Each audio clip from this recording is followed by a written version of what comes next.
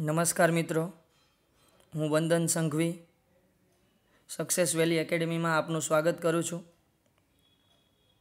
બિન સચિવાલય ક્લાર્કનું model paper number 14માંનો જે બીજો ભાગ એટલે કે 101થી જે 200 સુધીના ક્વેશ્ચન છે તે આપણે આ વિડીયોમાં જોવાના છે.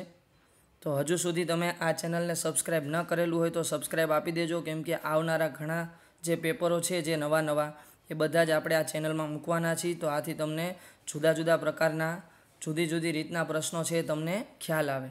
તો આપણે શરૂ કરીએ પ્રશ્ન નંબર 101થી, પરંતુ તેમાં ઉપર એક પેરેગ્રાફ આપેલો છે અને તેના ઉપરથી તમારે 101થી 105 પ્રશ્નના જવાબ આપવાના છે.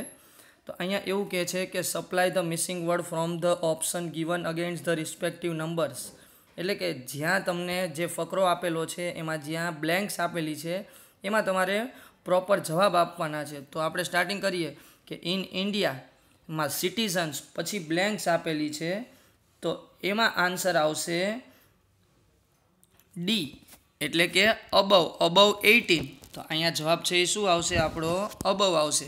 18 હેવ પછી બ્લેન્ક્સ રાઇટ ઓફ વોટિંગ. તો જે 102 છે એમાં શું આવશે? તો કે ધ આવશે, બરાબર છે.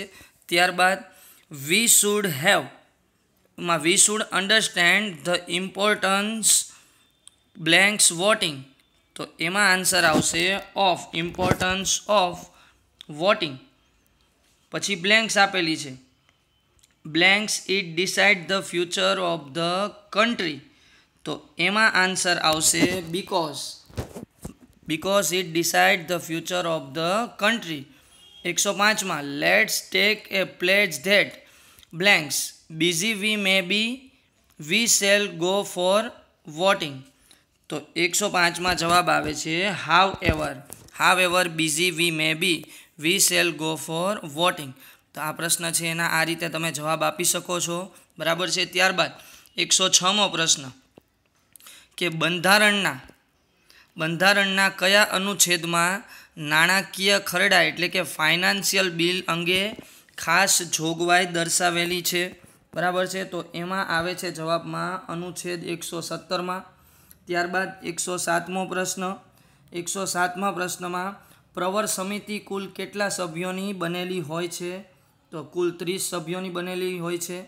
પછી ત્યારબાદ 108મો પ્રશ્ન કે બંધારણના કયા અનુચ્છેદ મુજબ રાષ્ટ્રપતિ વીટો પાવરની સત્તા ધરાવે છે? તો એમાં જવાબમાં ઓપ્શનમાં આવશે અનુચ્છેદ 111. ત્યારબાદ 109મો પ્રશ્ન કે સંસદની કઈ સમિતિને ત્રીજા ગૃહનો દરજ્જો આપવામાં આવ્યો છે? તો જવાબમાં આવશે અંદાજ સમિતિને. ત્યારબાદ 110મો ક્વેશ્ચન.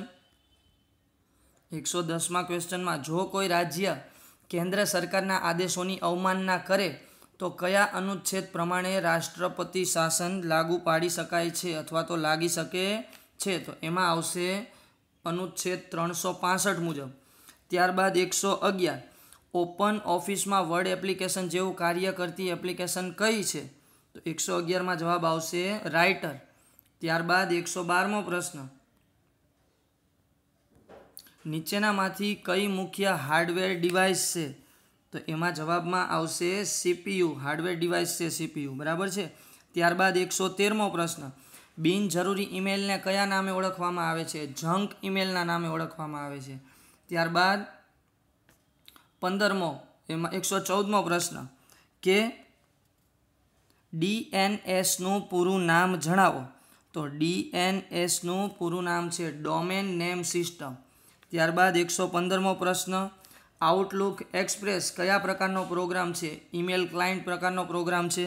ત્યારબાદ 116મો વિશ્વનું સૌથી મોટું મેડિટેશન સેન્ટર ક્યાં આવેલું છે? તો તેલંગાણામાં આવેલું છે. 117મો ક્વેશ્ચન ભારતનું પ્રથમ મેરીટાઈમ મ્યુઝિયમ ક્યાં સ્થપાશે? જવાબમાં આવશે લોથલમાં. 118 નેશનલ ટેબલ ટેનિસ ચેમ્પિયનશિપનું ટાઇટલ જીતનાર ગુજરાતનો પ્રથમ ખેલાડી કોણ બન્યો? હરમિત દેસાઈ બન્યો. ત્યારબાદ 119માં 150 રણજી ટ્રોફી મેચ રમનાર પ્રથમ ક્રિકેટર કોણ બન્યા છે? તો એમાં જવાબમાં આવશે વસીમ જાફર. ત્યારબાદ 120મો ક્વેશ્ચન છ પુરાતત્વ સ્થળોને સ્થાનિક સંગ્રહાલય સાથે પ્રતિમાત્મક સ્થળો તરીકે વિકસાવાશે તેમાંથી કોનો સમાવેશ થતો નથી? તો જવાબમાં આવશે કાલીબંગાનનો સમાવેશ થતો નથી. ત્યારબાદ 121મો પ્રશ્ન, કોંગ્રેસનું વિભાજન થયા બાદ નીચેનામાંથી કયા નેતાઓ મવાળવાદી એટલે કે નરમદર તરીકે ઓળખાતા હતા? તો 121માં તમારો જવાબ આવશે સી એટલે કે માત્ર 1, 2 અને 4. આ જે 3 જે હતા નેતા એ મવાળવાદી નેતા તરીકે ઓળખાતા હતા. ત્યારબાદ 122મો પ્રશ્ન,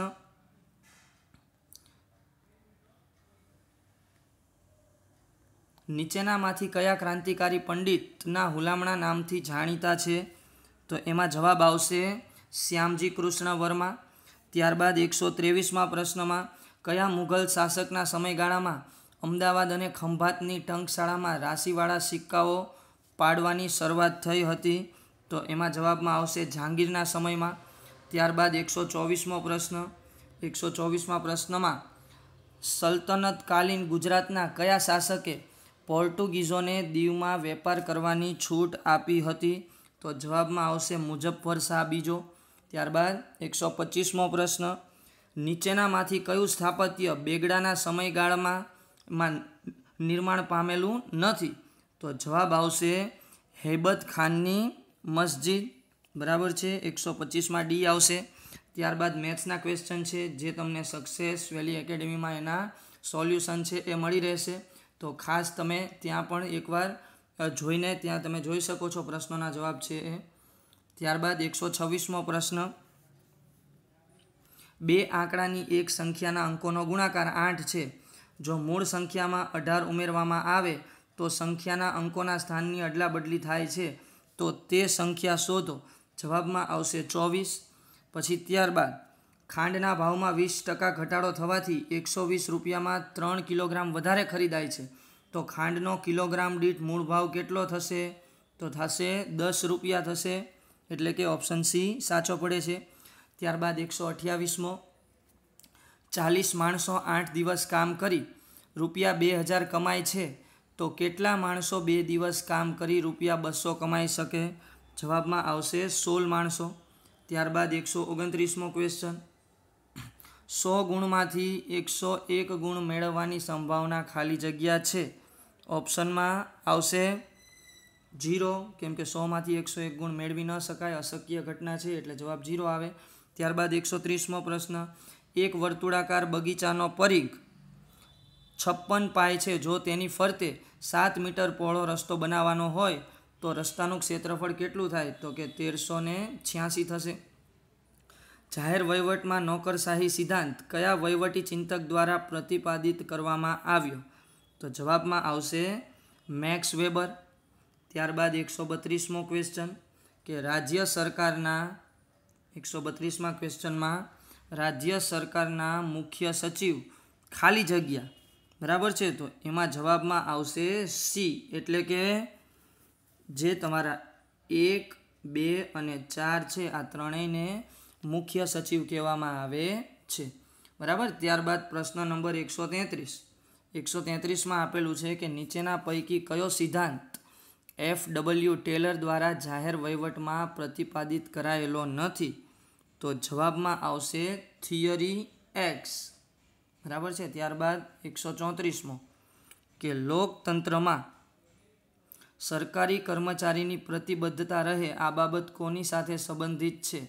બરાબર છે, તો એમાં જવાબમાં આવે છે 1, 2 અને 4 એટલે કે આ પહેલું, બીજું અને આ ચોથું, આ ત્રણેયની સાથે સંબંધિત છે. એટલે કે આપણો ઓપ્શન જે ડી છે એ સાચો પડે છે. ત્યારબાદ 135મો પ્રશ્ન, એક સ્વતંત્ર અભ્યાસ તરીકે જાહેર વહીવટના અધ્યયનો. તો જવાબમાં આવશે પશ્ચિમ જર્મનીમાં એનો આરંભ થયો હતો. ત્યારબાદ 136મો પ્રશ્ન, નીચેનામાંથી કયો શબ્દ બંધ બેસતો નથી? ભાસ્કર, દિનકર, શશાંક અને સવિતા. તો એમાં શશાંક છે એ બંધ બેસતો નથી. ત્યારબાદ 137મો પ્રશ્ન, ભૂત નિબંધના લેખક દલપતરામ કયા યુગના કવિ છે? જવાબમાં આવશે સુધારક યુગના કવિ છે. ત્યારબાદ 138મો ક્વેશ્ચન, નીચેનામાંથી કયા છંદમાં 6 અને 12 અક્ષરે યતિ સ્થાન આવે છે? તો એમાં આવે શિખરીણી છંદમાં એવું બનતું હોય છે. 139મો પ્રશ્ન કે ડૉક્ટર પ્રબોધ પંડિતના મતે સ્વરોની સંખ્યા કેટલી હોય છે? તો સ્વરોની સંખ્યા છે એ 8 હોય છે એવું ડૉક્ટર પ્રબોધ પંડિતે કહેલું છે. 140મો પ્રશ્ન કે નીચેનામાંથી ફ શામાંથી અલગ પડે છે? તો એ ઘોષમાંથી એટલે કે ઓપ્શન એ માંથી અલગ પડે છે. ત્યારબાદ 141મો પ્રશ્ન કે this way is shorter than any other way degree આપેલી છે, બરાબર છે? તો એના જવાબમાં આવશે this is the shortest way. ત્યારબાદ 142મો પ્રશ્ન, as soon as I receive the message I will inform you, બરાબર છે? તો 142માં શું આવશે? તો કે આમાં જે આગળના પ્રશ્નમાં એવું તમને આપેલું હતું કે જે ડિગ્રી આપેલી છે એના જવાબમાં આપણે શું મૂકી શકીએ? તો 142માં આપણે મૂકી શકીએ તો 142માં જવાબ આવશે D, no sooner do I receive the message than I will inform you. 143મો પ્રશ્ન, my grandfather said to me wear there is A will there is a way my grandfather told me that. આન્સરમાં આવશે where there is a will there is a way. તેના પછી 144માં આવશે give an antonym of cheap, બરાબર છે? તો 144નો જવાબ આવશે dear, બરાબર? 144માં. ત્યારબાદ 145મો પ્રશ્ન, 145મો પ્રશ્ન છે કે give one word for A person who provides his service without any charge, બરાબર છે? તો 145માં જવાબમાં આવશે અમેટ્યોર, બરાબર છે?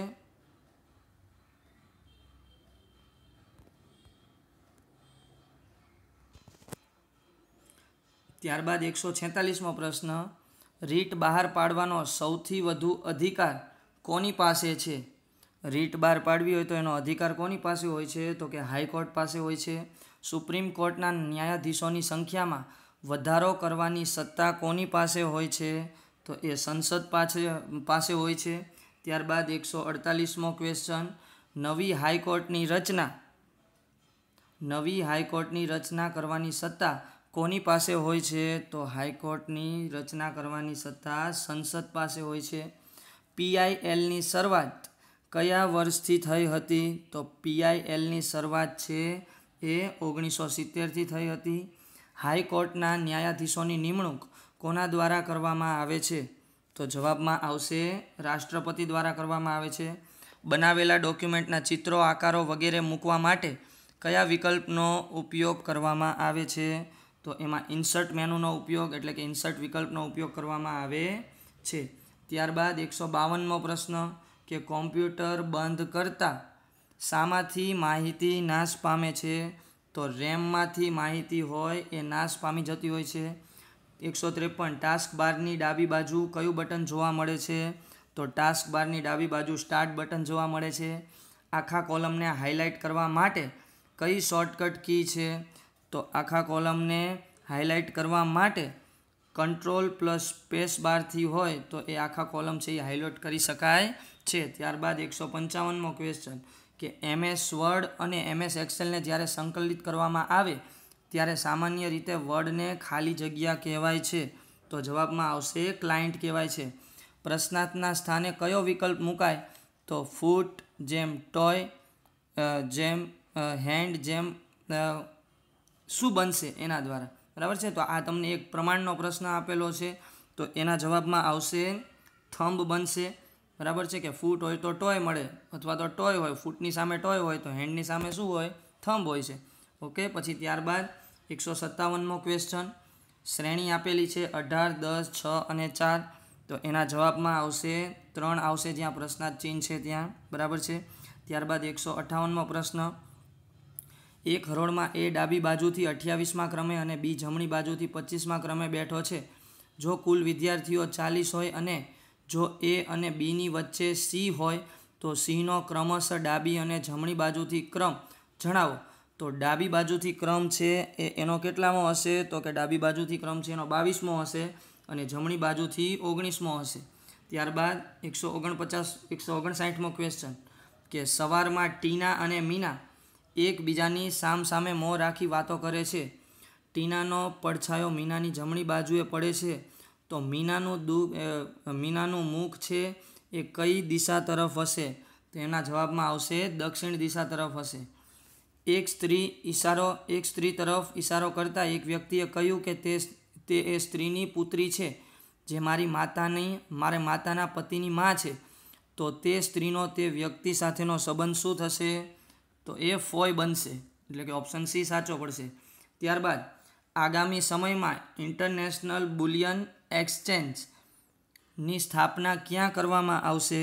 તો એના જવાબમાં આવશે ગાંધીનગરમાં કરવામાં આવશે. ત્યારબાદ 162 ભારતીય પેરાલિમ્પિક સમિતિના નવા પ્રમુખ તરીકે કોને પસંદ કરવામાં આવ્યા?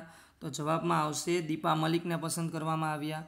ભારત સરકારે વર્ષ 2020ની વર્લ્ડ હેરિટેજ સાઇટની યાદી માટે કયા 2 સ્થળોને નામાંકિત કર્યા છે? તો જવાબમાં આવશે ધોળાવીરા અને લોથલ તેમજ ડેક્કનના સ્મારકો છે. એટલે કે એ અને બી બંને સાચા છે. એટલે આપણે 163માં ઓપ્શન સીને સાચું લખીશું. ત્યારબાદ 164મો પ્રશ્ન PMMVY એનું ફૂલ ફોર્મ પણ પરીક્ષામાં પૂછાઈ શકે છે. પ્રધાનમંત્રી માતૃવંદના યોજનાના અમલીકરણમાં કયું રાજ્ય દેશમાં પ્રથમ ક્રમે રહ્યું એવું આપેલું હોય તો એના જવાબમાં આવશે મધ્યપ્રદેશ. ત્યારબાદ પર્યાવરણ એક્ટિવિસ્ટ લીસી પ્રિયાએ રાજ્યપાલ શ્રીની શુભેચ્છા મુલાકાત લીધી. તેણી કયા રાજ્યની છે? તો જવાબમાં આવશે મણિપુર રાજ્યની છે. નૃત્યકાર અને તેના સ્થળોને યોગ્ય રીતે ગોઠવો.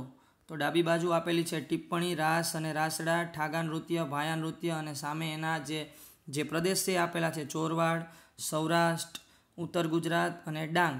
બરાબર છે. તો હવે આમાંથી આપણે જ્યારે પ્રશ્નના જવાબ આપતા હોઈએ ત્યારે સૌથી પહેલાં સહેલું એવું બની જાય કે રાસ અને રાસડા હોય તો એ આપણને ખબર હોય છે કે ગુજરાતમાં હોય છે.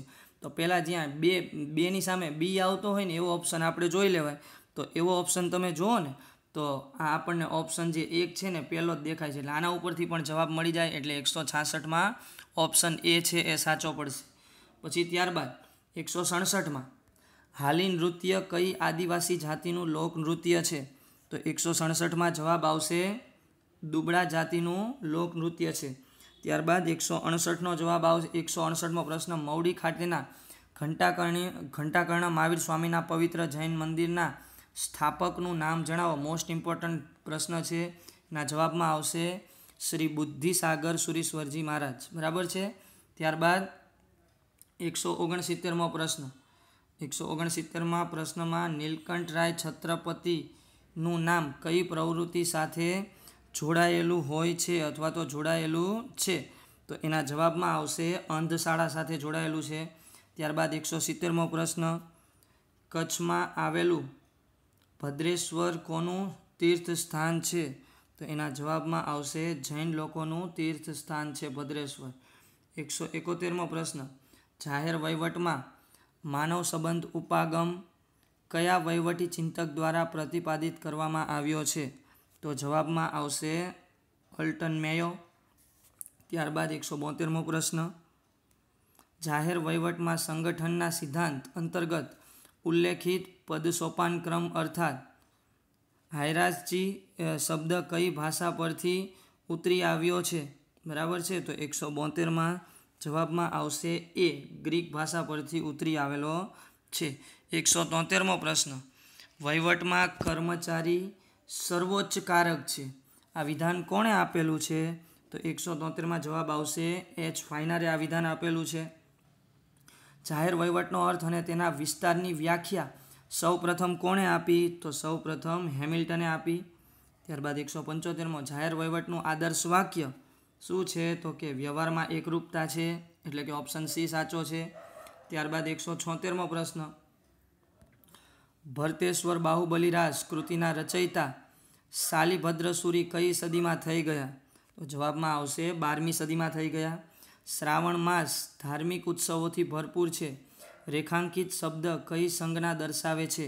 177માં જવાબ આવશે વ્યક્તિવાચક સંજ્ઞા દર્શાવે છે। ત્યારબાદ 178મો પ્રશ્ન, કૂવામાં પાણી ખૂબ ઊંડું ગયું છે, વિશેષણનો પ્રકાર જણાવો। તો એમાં આવશે વિશેષણનું વિશેષણ, બરાબર છે, ઓપ્શન ડી સાચો છે। ત્યારબાદ 179મો ક્વેશ્ચન કે હેમચંદ્રાચાર્યને કઈ કૃતિ માટે સિદ્ધરાજ જયસિંહે કલિકાલ સર્વજ્ઞનું બિરુદ આપેલું હતું? મોસ્ટ ઇમ્પોર્ટન્ટ ક્વેશ્ચન છે, એનો જવાબ આવશે દ્રયાશર્ય માટે, બરાબર છે। ત્યારબાદ નીચેનામાંથી નરસિંહ મહેતાએ કયો રાગ ગાયો નથી? એના જવાબમાં આવશે દીપક રાગ ગાયેલો નથી। હઠીસિંહના દેરાના મુખ્ય સ્થપતિ કોણ હતા? તો જવાબમાં આવશે પ્રેમચંદ સલાટ હતા। ત્યારબાદ 182મો પ્રશ્ન, ઢોલોરાણો કયા પંથકના કોળીઓનું જાણીતું નૃત્ય છે? તો આવશે ગોહિલવાડનું। ભવાઈની શરૂઆત કોના વેશથી થાય છે? તો ભવાઈની શરૂઆત ગણપતિના વેશથી થાય છે। 184મો પ્રશ્ન કે 72 કોઠાના પ્રસિદ્ધ વાવ ક્યાં આવેલી છે? અથવા તો 72 કોઠાની પ્રસિદ્ધ વાવ ક્યાં આવેલી છે? તો જવાબમાં આવશે મહેસાણા। 185 લેડી વિલ્સન મ્યુઝિયમ ક્યાં આવેલું છે? તો જવાબમાં આવશે ધરમપુરમાં આવેલું છે। 186મો ક્વેશ્ચન ત્યાંથી આગળનો, રાષ્ટ્રપતિ વિરુદ્ધ મહાભિયોગ પ્રક્રિયા શરૂ કરવા માટે ગૃહમાં ઓછામાં ઓછા કેટલા સભ્યોનો પ્રસ્તાવ જરૂરી છે? જવાબમાં આવશે 1/4 સભ્યોનો। સંચિત નિધિમાંથી ખર્ચ કરવાની સત્તા નીચેનામાંથી કોની પાસે હોય છે? તો 187માં જવાબ આવશે સંસદ પાસે હોય છે। 188માં રાષ્ટ્રપતિ કોની સલાહથી સત્ર બોલાવી કે સમાપ્ત કરી શકે છે? 188માં જવાબ આવશે મંત્રીમંડળ, બરાબર છે, એટલે ઓપ્શન સી છે એ સાચો છે। ત્યારબાદ 179મો પ્રશ્ન, 189મો પ્રશ્ન કે જો કોઈ સંસદ સભ્યના બંને ગૃહમાં સભ્યપદ મેળવે છે તો તેને એક બેઠક તેના કેટલા દિવસમાં છોડવાની રહેશે? તો જવાબમાં આવશે 10 દિવસમાં છોડવી પડે। 190 કઈ સમિતિ દ્વારા ઈવીએમના ઉપયોગની ભલામણ કરવામાં આવી હતી? તો જવાબમાં આવશે દિનેશ ગોસ્વામી સમિતિ। 191 માઉસ અને એરો કીના ઉપયોગ કર્યા વગર સ્પ્રેડશીટમાં સેલ A1 પર જવું હોય તો સૌથી ઝડપની રીત કઈ છે? તો જવાબમાં આવશે Ctrl+Home, બરાબર છે। ત્યારબાદ 192 કે ખાલી જગ્યા કીબોર્ડની સૌથી ઉપરની લાઇનમાં શું આવેલું હોય છે? ખાલી જગ્યા કીબોર્ડની સૌથી ઉપરની લાઇનમાં શું આવેલું હોય છે? તો આપણને બધાને ખબર છે કે ફંક્શન કી હોય એ બધી આવેલી હોય છે, F1, F2, F3। ત્યારબાદ 193મો પ્રશ્ન, વર્લ્ડ વાઇડ વેબ પરથી માહિતી પ્રદર્શિત કરવા માટે બ્રાઉઝર કઈ લેંગ્વેજનું અર્થઘટન કરે છે? જવાબમાં આવશે HTML, બરાબર છે। ત્યારબાદ